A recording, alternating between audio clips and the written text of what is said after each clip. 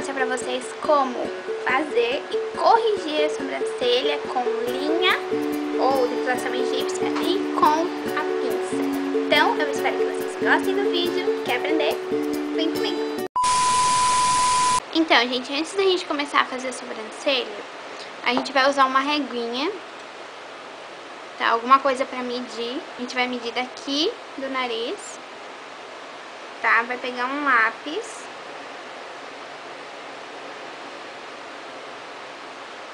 E a gente vai riscar.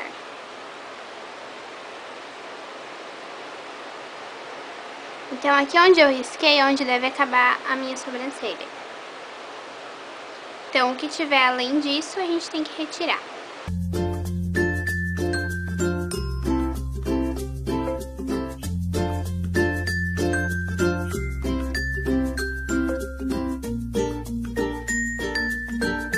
Depois de medir, a gente vai pegar uma linha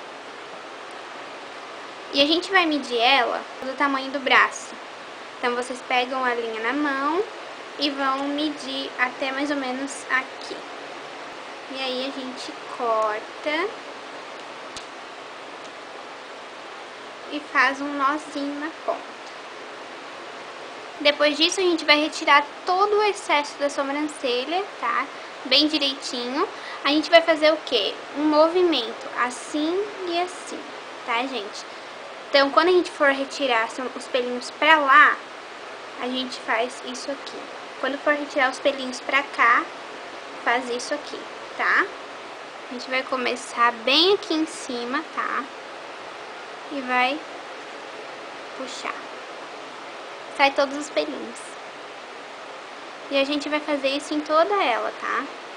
Não na parte de baixo, porque na parte de baixo eu não consigo. Gente, sozinho a gente geralmente não consegue fazer. Se tem alguém que faz, tudo bem. Mas eu não consigo fazer, tá? Porque quando a gente vai fazer em outra pessoa, a gente pede pra pessoa segurar a pele aqui, ó, pra esticar bem, pra gente poder puxar o pelinho, né? Só que a gente tá usando as duas mãos pra linha, então não tem como a gente fazer isso, né? Não dá pra segurar a pele pra tirar os pelinhos.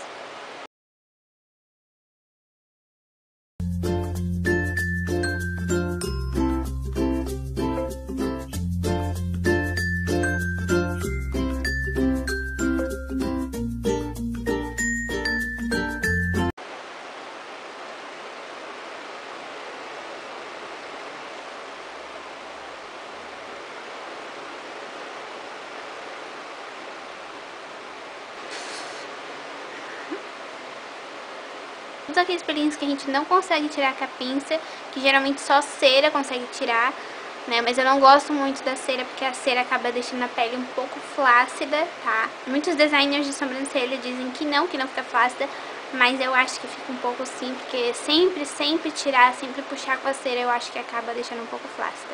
Então, por isso eu prefiro tirar com a linha e com a pinça.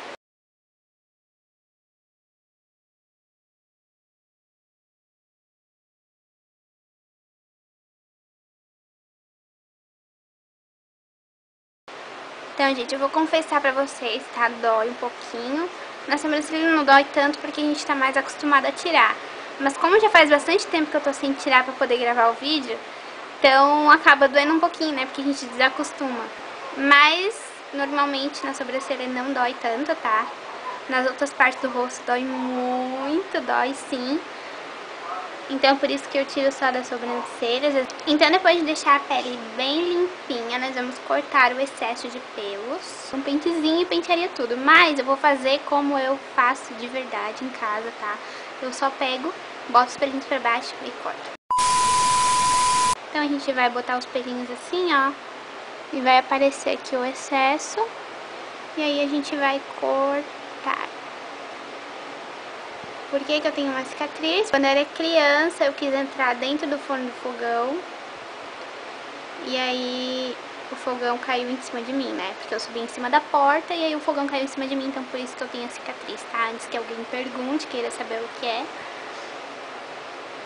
E agora a gente vai na outra, né? Querendo dar um de peru? Querendo entrar no forno? Fica sem sobrancelha, minha filha. Só cuidado pra não cortar muito, tá, gente? Porque Se cortar muito, aí é onde faltou aquele pelinho, vai ficar falhado. Então tem que cuidar. Aqui em cima a gente já tá cortado, porque como a minha sobrancelha tava muito grande, tava muito feio.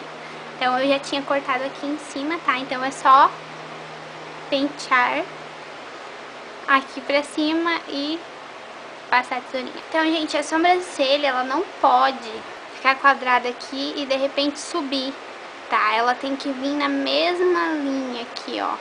Pra não ficar aquela coisa feia, né? Quadradinha vindo até aqui embaixo, aí de repente ela sobe aqui, fica sem pelo aqui.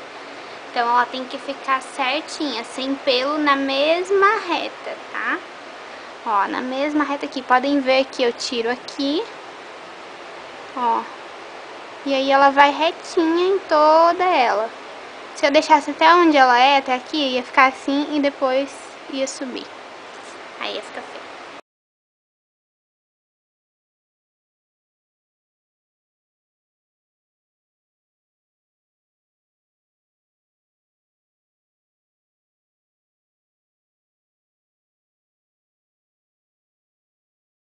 Então, pra corrigir a sobrancelha é muito fácil, gente.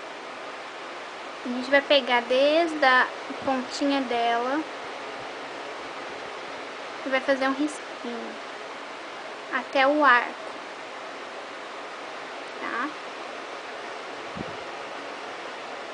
Depois a gente vai espalhar o excesso que sobrou no pincel e a gente vai esfumar essa parte aqui.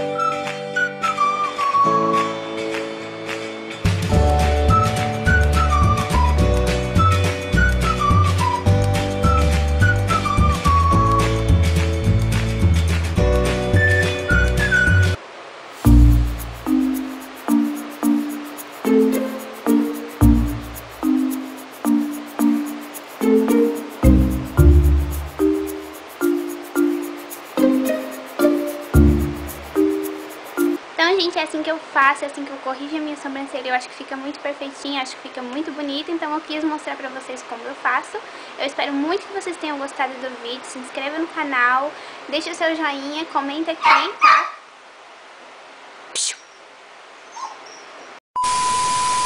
Comenta aqui pra dizer o que você achou desse vídeo.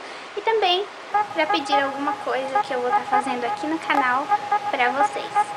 Então, um beijo grande e até a próxima!